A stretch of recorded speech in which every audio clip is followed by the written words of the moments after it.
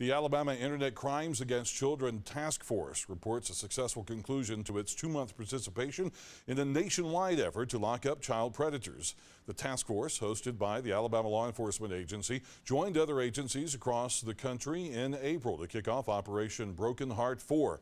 The operation's goal was to spread the importance of Internet safety while arresting as many online child predators as possible. As of today, more than 1,000 suspected child predators have been arrested as a result of the operation. The crimes include distribution of child pornography, enticement of children for sexual purposes, sexual exploitation of children, and traveling abroad for the purpose of abusing foreign children.